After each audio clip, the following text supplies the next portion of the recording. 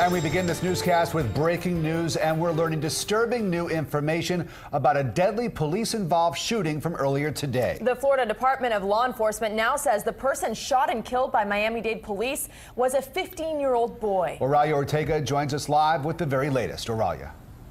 Rick Rudabay, Miami-Dade police have identified that armed robber as 15-year-old Jorge Santiago Tapia.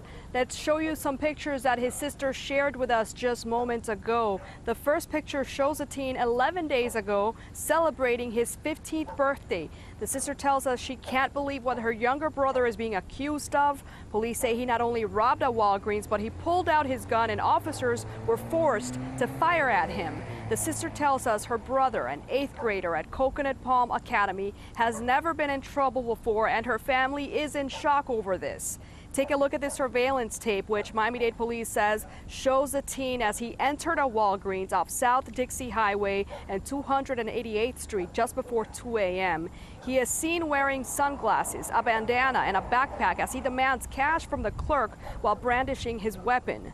Police say after the robbery, Santiago fled to an area next to the turnpike on Southwest 137th Avenue, where his car got a flat tire. The police union says 7 officers were forced to act quickly and fire their weapons after they believe the suspect pulled out his gun.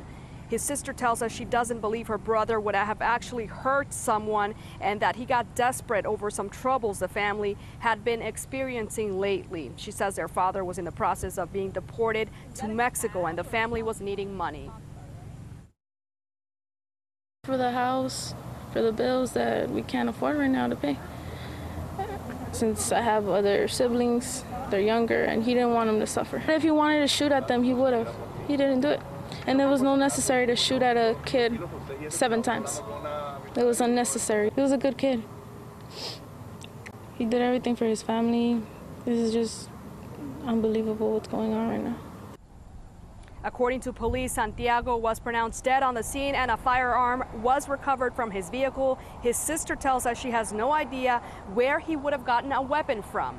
None of the officers were injured. They are expected to be placed on administrative duties for the next few days. The Florida Department of Law Enforcement is investigating as a standard procedure. Reporting live in Southwest Miami-Dade, Oralia Ortega, CBS 4 News Tonight.